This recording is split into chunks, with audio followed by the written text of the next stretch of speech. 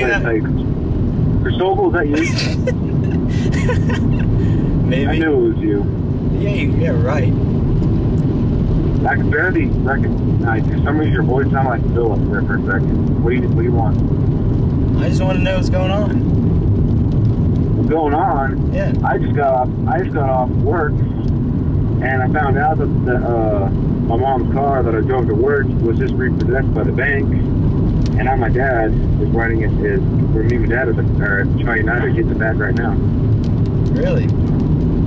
Yeah. Just sold it. You get it back? Oh, that's great. Boy, I didn't have that. What happened? Behind on what? That's great.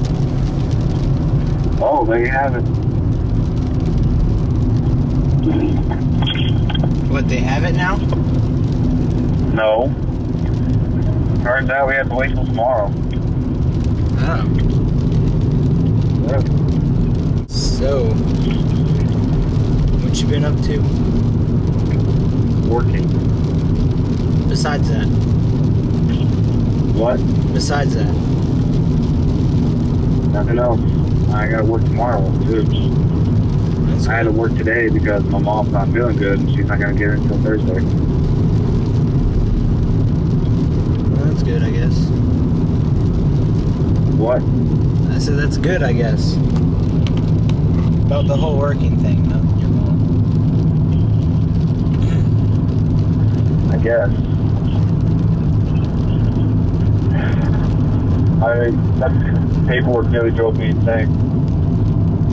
The paperwork? Yeah, I had to do some paperwork before I left, and it nearly drove me insane. Oh. Sorry about that. I was trying to finish it before I left. I almost got it all done, but I was told to go ahead and leave. I had one more file to sort out, but I have to sort it out by letters first. There's two ways. I don't know how to explain it.